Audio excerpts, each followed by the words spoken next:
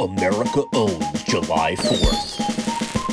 But only one man owns July 1st.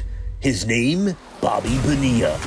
A deferred deal with the Mets turned $5.9 million in 1999 into $29.8 million, or $1,193,248.20 for 25 years from 2011 through 2035. Now, for the first time, the man behind the bank account speaks. So what's your day like on July 1st? My text messages blow up. It's like bigger than your birthday. It's way bigger. Coming to the Action Network website and its YouTube page July 1st, it's Bobby Bonilla, the man who owns July 1st.